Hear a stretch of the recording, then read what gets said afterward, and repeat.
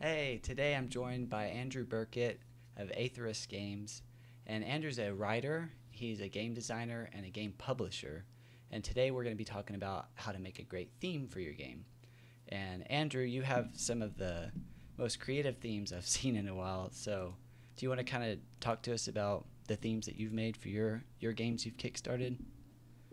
Yeah, thank you. I've made three games currently that I've funded on Kickstarter. So the first game I designed, and it started out as a war game, and it wasn't actually the first game that I designed and wanted to publish. I had another game, and totally different story, but I spent a bunch of money on artwork, realized I couldn't finish it. I couldn't The afford to classic game finish it. designer mistake. I've Yeah. done it. And so I was like, oh no. And then I told my business partners at the time, I'm like, let's make another game. And they're like, we're like halfway through this one. I'm like, no, we're done with that. what, wa- That's what the past. What was the primary reason of changing it, you said? Or of Uh, stopping? it was just too expensive. The artwork that and the art direction we went, it was just too expensive. Ah, We were going.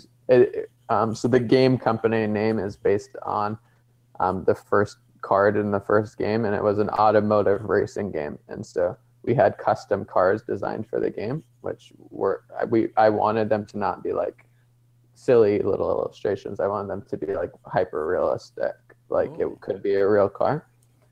And so that is very, very expensive. And so I like did like half the project, and I was like, I What's can't. very expensive? Like $400 an image, $100 an image? It was 300 an image was pretty typical for the car artwork, and then all the other artwork was way cheaper. Ah, But the aggregate of like I wanted a ton of cars, and so it was going to be too much. So I had put a few $1,000s into artwork, and I was like, nope, let's not do this. My business partners thought I was crazy because we had been working on it forever. I was like, well, I've just like when I had game design ideas for this game and they didn't work for it, I came up with these ideas and I put them in this document, and I think it would make a really cool war game. And so I was going to be a war game, and then like a week later, I made a story about annoying neighbors, and I was like, guys, remember that I said I was moving from the original game and we're going to do a war game? Well, now it's actually a war on neighbors, and so you're annoying your neighbors out of the neighborhood. And they thought it was hilarious. And I posted it in one of the Facebook groups. I was like, would you buy this game with this theme? And people were like, yes, that sounds hilarious. And I was it like, does perfect. sound funny. And so I made it like Yu-Gi-Oh cards with sticky notes on them, and made the game and prototyped it in a few days. And it was like my business partners at the time and I played it, and we were like, this kind of works. Like it wasn't, exactly right at that point, but we're like, this is actually kind of closer than we thought it would be. It's not horrible. And then so we kept playing it, and eventually we went to Dragon Con, and we played it with people while it was still on sticky notes, and they like really liked the game. And I was like, wow, if we put artwork, then they're definitely gonna like this. That's So we awesome. got this crazy artwork. The artist Alan Orr is super talented, and then we were very, very fortunate that we were in this art and graphic design group for Facebook, Uh-huh. and we found a graphic designer that had worked on the automotive game. And so we were like, well, we'll keep working with him on this. And obviously the other artists we had worked on for the car game, they designed automotive stuff, so they weren't like the best artists for this other game. So we found Alan on Behance, which is like Adobe's website for creatives. Ah. And then we launched on Kickstarter, and we raised over $20,000, and I was like, wow, this is great. What was And the name then of this one? Just real quick. Cul-de-sac Conquest. Okay. Yeah. I saw the picture of it, and I was wondering what the theme was. Now I can put a picture to the Yeah, theme. That's it's cool. it's a game about annoying neighbors. So your goal is to annoy everyone out of the neighborhood. It's like a last man in the game, and you use annoyances. You try to relax yourself. You can upgrade your house to like temporarily relieve yourself of some of your stress. What's an annoyance that you can use in the game? So they vary. So there's a not safe for work expansion that they get more risque. But like the base level ones would be like, noisy dog barking, Unmowed lawn. fire, yeah, things like that. That's Typical cool. neighborhood annoyances. Um, and so we did that one, and we raised money, and we ran into like every mistake and problem imaginable. We had like the worst shipping nightmare in 100 years, apparently. Hanjin, which was a large shipping vessel company, our games were on their ships, on 3 different of their ships, so not even all on the same ship. And they went bankrupt, and they couldn't get any of their ships to port because it's like $2 million. About this. Yeah, so we were affected by that. It Jeez. was pretty horrible for us. What was the outcome for you? Eventually we just got it, and nothing really changed from what was originally planned, other than it took several months. And so we had some loans that were due that we expected to be able to pay for with inventory that we didn't have for like 4 or 5 months after when we were supposed to have it. Wow. But it wasn't as bad as we thought, because they were in other countries just saying like, we can't pay the $2 million, so we're just going to divide it amongst everyone who has cargo on our ship. So some people were paying like 3 times their shipping cost. So, and we didn't have the money to do that. So I was like, I already spent X number of dollars on shipping this game here. I can't pay 2 more times that. I already took out loans to fund some of the other stuff. And so, yeah, that was pretty bad. Yeah, it sounds like it. So we didn't make another game for a little while. I was working on Supernatural Socks, but I didn't have the gameplay exactly where I wanted it. And Supernatural Socks is about losing your socks in the laundry, right? Yeah, so that one is another game I designed. I'll mention that in a second. All so right. Then we went, so again, we were working on that project, and I was like, I don't want to launch it yet. I don't think it's right. And the graphic designer owns a board game company in Argentina, so called OK Ediciones. And so he had this game called Mutant Crops, and he was like, hey, you want to license this and put it in English? And so I was like, sure. And I had a board game retail store. I had one from the University of Florida. I won like free retail space for a year. Wow. And I left the game on the shelf, and I would just like I was too busy. I didn't get a chance to play it. And then customers started playing it a lot, and everyone like seemed to really love it. And then I was like, hey, can you teach me how to play this? I'm supposed to play this. So customers taught me after reading through the rules, and they're like, yeah, this is how you play. I was like, this game is pretty cool.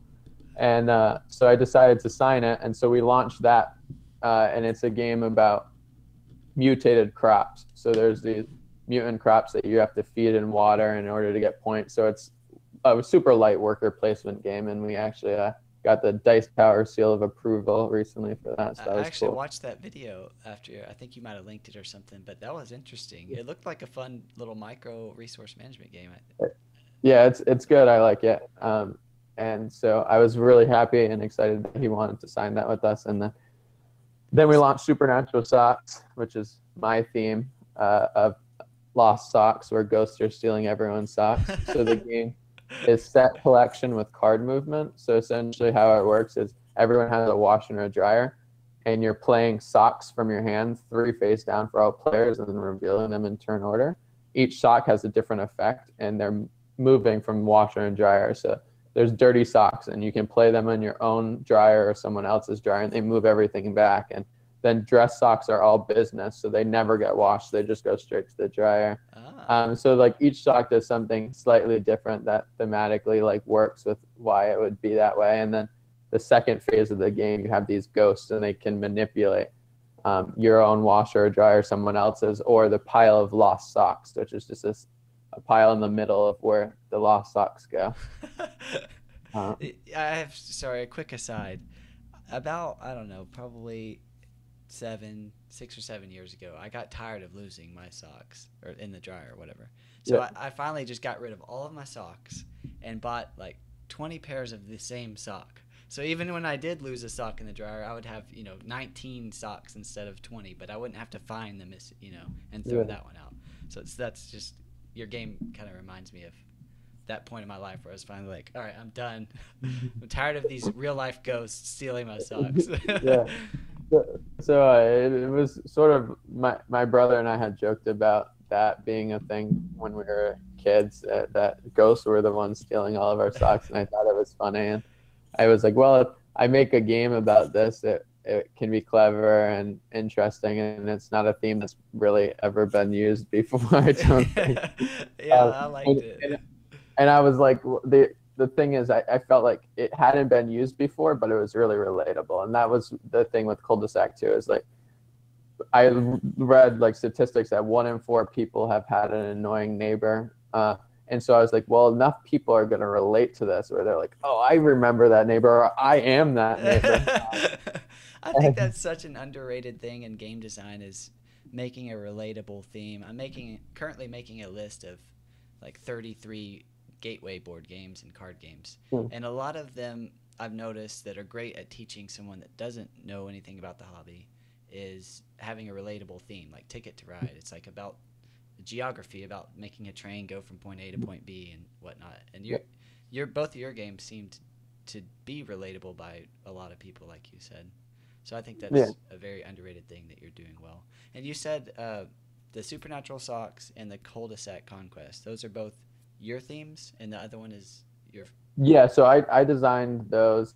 I designed Supernatural Socks as like I was the only designer on it, and I had some developers that worked on it afterwards. Cul-de-sac was sort of, I had business partners at the time, and them and my brother helped me with game design ideas for that a lot more. And I think you told me before, but you're a theme first designer, and then you put mechanics on the theme, or is that? Or do you have themes and you try to, I don't know, how explain. So most of the time, I would say, so like Supernatural Socks was 100%. I was like, okay, this mechanism I'm gonna design around this game, I thought seemed interesting, but I started with a theme, and I was like, how can I design mechanisms around this that would like really fit the theme but would be interesting as something new? And I like set collection games, but most of them are just like, oh, you collect the set here. And I thought it would be really interesting that there's more movement, and if sets only worked in certain ways, so all the cards can manipulate sets. So there's, and a lot of the take that style cards in the game actually can be used to your benefit if you use it right. So like there's one instance of a card that like the dirty sock, you can play it on yourself or on someone else, and it can be beneficial if you play it on yourself, sort of thing. That's awesome. I'll probably be done in a few minutes. All right, so I have a question from social media. Daniel asks how to start it up, where do you start for making your theme? You said you're a writer, so do you get a lot of inspiration for that, or? Yeah, so most of my games kind of stem from writing. Not always. I write a lot about, like, I like to write like serial killer books and that sort of thing, and so I obviously don't design too many games around that.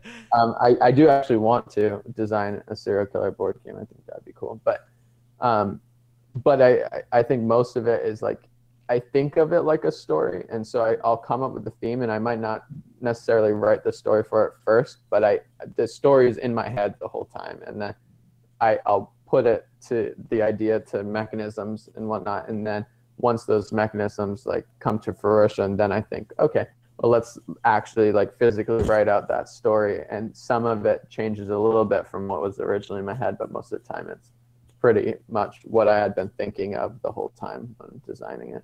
Very cool. And so in the game design world, for the audience, there's usually what you would say theme first designer, which is what Andrew does. He thinks of a cool theme and then tries to put mechanics on top of that.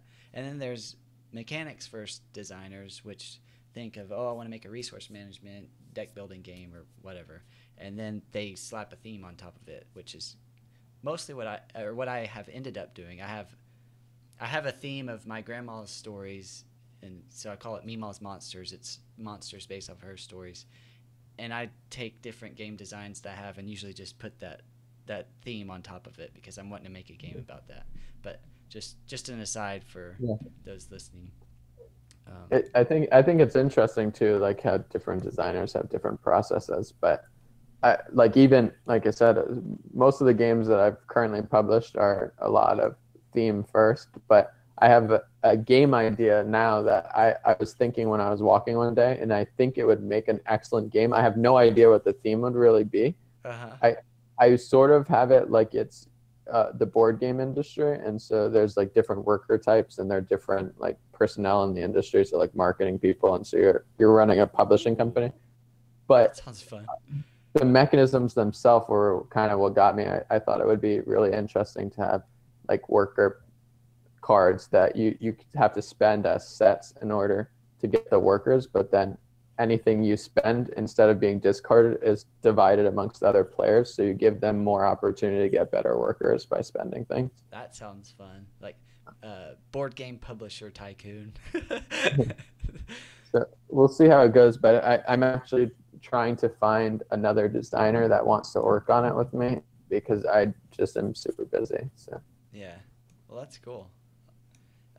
Okay, Amber asks, what are popular themes and what is too cliche, or in your opinion, what's kind of overdone? You know. So there's typical ones that I think people think are overdone. There's 8 million Cthulhu games, probably just about as many with zombies, and there's a lot like that, and there's some really popular themes that aren't, I don't think, super overdone. There's a lot of dinosaur games that came out recently. I think dinosaurs are pretty cool, so I'm fine with that.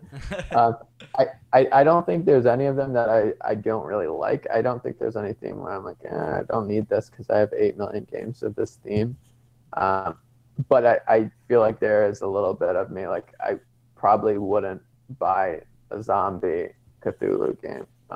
But that makes sense. What's your take on fantasy type games? Like, there's a lot of subgenres in that, but that's still pretty popular, it seems. I feel like to a lot of people, fantasy games are great. I think it is more of a turnoff for me, just because it's competing with. So the main thing for me, and a part of why I use the themes I do, is I think they relate to people, and it's really hard to compare it against something else. So like with Supernatural Socks, when it was on Kickstarter, if you wanted a quirky game about lost socks, there wasn't anything else you could get. It's like you have to buy this one game if that's what you're looking for. Or if you're even looking for anything in the quirky realm, it was probably the quirkiest game on Kickstarter at the time. So even though there was big, massive AAA projects on Kickstarter, Cool Mini or Not had one while we were alive, and it took campaign funding from a lot of the campaigns, but I felt like it wasn't as impactful to us because the demographic I was going after, I was showing like this game doesn't fit into any of those subsets. It's not the same as anything else. So if you want something like this, you can get this. I think when you do a fantasy or zombie or anything like that, you're competing a lot of like people will even subconsciously think about, oh, okay, I remember this other zombie game and that artwork's a little bit better. And I think it's a lot more noticeable too when your artwork is kind of when it's a theme that's really been played out because they think of all these other games with that theme and they're like, well, that one has better artwork or the mechanisms are slightly better. And so once you start getting into that level of being compared with everything else, it's really hard as a small publisher to compete against bigger really companies with more money and artwork budgets. I never really thought of it like that. That's actually really smart for solo game designers like what I am and most of my audience. Zach asks, sorry, I'm trying to hurry through a couple of these. This is the last two. Zach asks 2 questions. He asks, how fleshed out should my theme be before sending it to a publisher or putting it on Kickstarter? Well, I guess that's 2 separate things, so we'll break that down. How as a publisher, how much of do you want the designer to have the theme attached to the game? I think that's going to vary a lot, like a super lot based on publishers. A lot of publishers will change the theme. There's been games I've looked at that I was like, I don't like this theme at all. I think the mechanisms are awesome.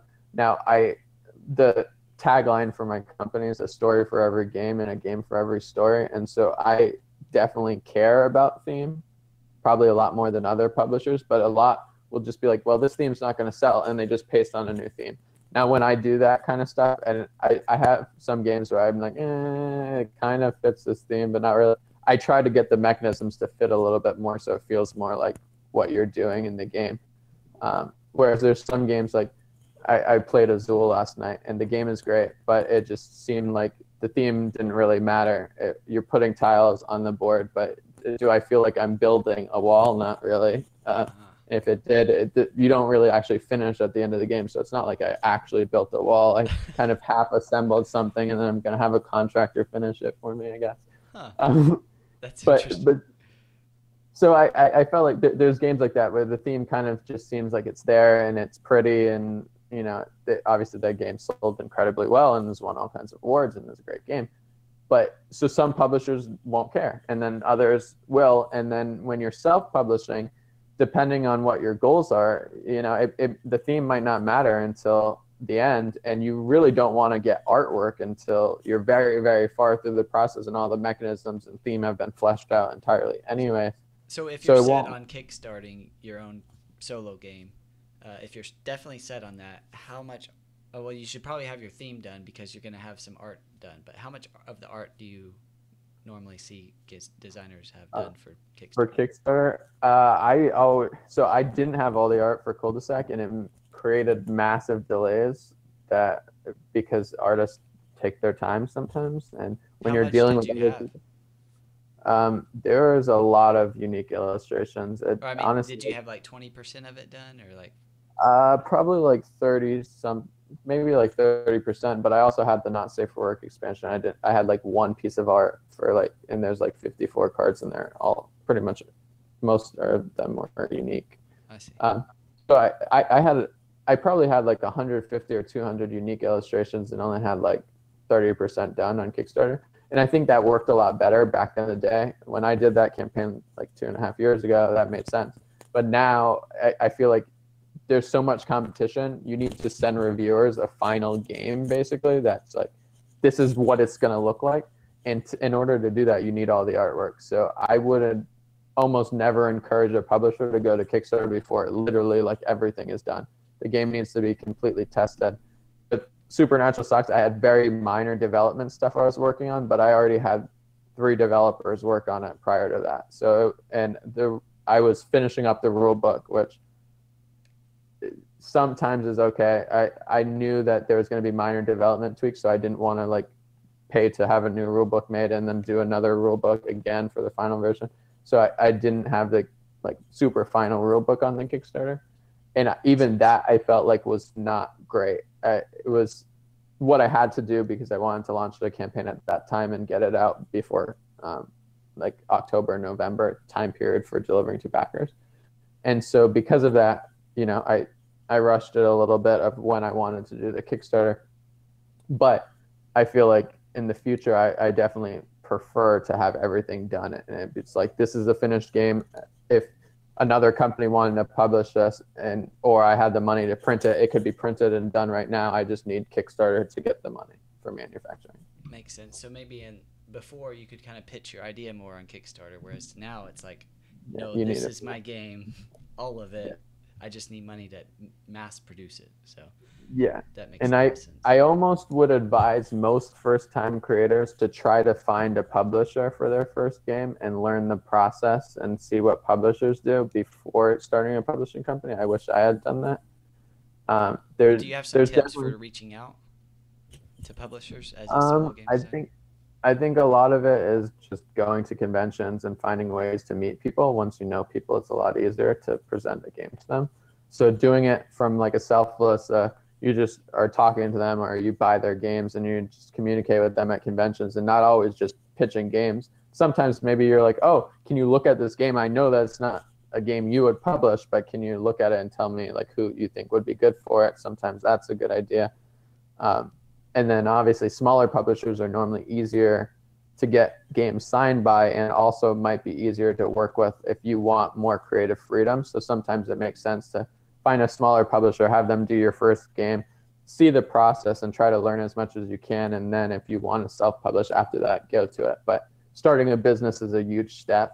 And I think there's a lot of people that try to do it and then they do a Kickstarter and it fails and then it's really discouraging. And the game might be great and it just didn't fund because they don't have the marketing know-how or something like that. It's the business end of things. And if they found a publisher, they might have done better, essentially. Cool. Great insight. And his last question was, at what point, well, we kind of answered this one, but at what point in the design process do you make the theme? And for you typically make it the first and build on top of that, and some other people they do the mechanics and then build the theme. So I guess it's designer. Yeah, it depends on the designer and the game. I mean, I have literally like I think it's like 50-page document of different theme ideas I want to use, and then I have mechanic ideas, all kinds of mechanisms in my phone. It's a separate document. Like, oh, sounds like a really cool idea. I have no idea what theme it would work with, and then I kind of match stuff sometimes. So sometimes the theme might have technically came first in my idea booklet or whatever, but when I find this mechanism, I'm like, oh, that works for that theme. And so I kind of design in all kinds of different spaces, and so I'm not always theme first necessarily. And that's cool. What's one of your most excited, one of the themes that you're most excited about from that 50-page document? So I wanted to make a carnival game for a while. Basically, like I feel like app games when I was younger, or like early video games on like PlayStation 1 or 2, there was ones where you like pretty much played little side games and got tickets and stuff, and you can buy things. And I love that stuff. I love that. I don't know exactly how to make it into a board game. I haven't figured out the mechanisms, which is why I've never like actually done it. But if I could find a way where it makes sense why you're gaining these tickets and buying the junk items makes sense, and maybe they're worth like certain points for getting these like teddy bears and useless stuff at the carnival, I think that would be cool. So I might do that eventually. I set up my own carnival. I had a bunch of like little basketball games and stuff. I set up my own carnival. I went to Walmart, bought a roll of tickets, and I had my friends over, and we did the whole thing. I didn't have like stuffed animal prizes or anything, but it's like see who can get the most points with their tickets or whatever. But it was really fun. So I think that would be cool. I know you're like in it, probably needing to get back to work. So thank you. Andrew took his lunch break to talk to me, and I'm very appreciative of that. So thanks for teaching us about theme. Hopefully we can do this again sometime, because I still want to ask you about the University of Florida program, but I know that is probably not a short conversation. No, it's the short version. I attended the University of Florida. That's where I kind of came up with the business. My business partners were from there. I entered a bunch of business plan competitions, and I got into the Gator Hatchery, which is an on-campus incubator, and was able to utilize those resources to help start the company, and then ended up getting third in UX business plan competition the next year. Wow. That's amazing. And then now I graduated in December, so I actually have to pay my loans back. But so yeah, so that's the very, very thanks for the quick overview. Yeah. Yeah, I look forward to hearing more about that if you ever want to come back and talk. Yeah, I always am glad to help and talk to people. And so if any viewers have any questions, I'm glad to answer anything afterwards. My Twitter is Atheris Andrew, and my email is andrew@atherisgames.com. I answer emails semi-regularly. I try my best, but my email box gets kind of cluttered sometimes, but I try to get to everything. So. You said andrew@atherisgames.com? Yep. Cool. I'm going to put your links in the video, but if I miss something, just let me know. All right. Well, thanks for coming on, Aaron. Andrew, sorry. Thanks for coming on, Andrew, and I look forward to talk to you more. Likewise. Thanks for having me.